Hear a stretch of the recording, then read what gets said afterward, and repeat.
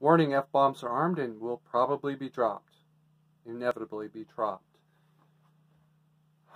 My old man sent me a link to a video of No Mandate giving a speech about the California blackouts.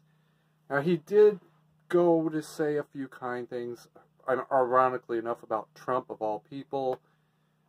But yeah, that was pretty much it.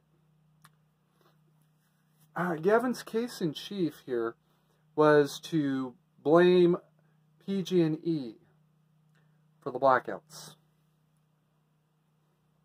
That is a lie. That is an absolute lie. And I was living in California when that shitstorm hit. Correction. I was living in California when it was the Tropical Depression wildfire.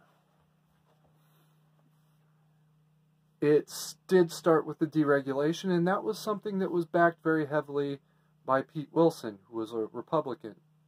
But it was also backed by the Democrats and a lot of other people. There were those of us who said, this is a bad idea, let's not do this, or at least let's think twice about it.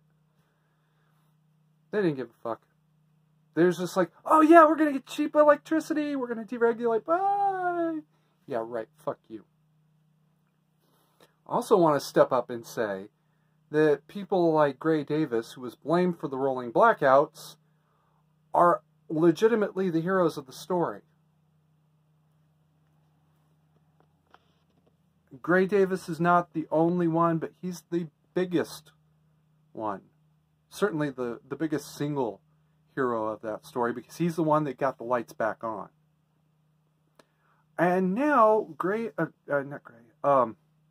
No Mandate has the absolute fucking nerve to blame PG&E for the blackouts. No, fuck you, dude. I remember back in the 90s when you were saying that we had to protect the environment and complaining about PG&E cutting trees that were right next to power poles. Literally right next to power poles. And your people were bitching about that because it's not environmentally sound or some shit like that. I remember environmental was a word used. Fuck you. This is going to take out power poles and kill people. But what do I know? I'm just a high schooler. Right? What do I know? I'm just a college student. Well, we all could see the writing on the wall. And we could see who was writing it, by the way. Now, the policies that you demanded killed 100 people in Paradise. And you want us to give a flying fuck about your opinion on the matter? Gavin Newsom, you created Paradise Fire. You took over the party that created the Paradise Fire. You own it. And you're trying to blame PG&E on it. Now, granted, PG&E did some stupid shit, like not properly maintaining their equipment. But your policies created it. Fuck you. That's 100 counts of murder that belong on you. Don't ever lie to Mike. I call it every single fucking time.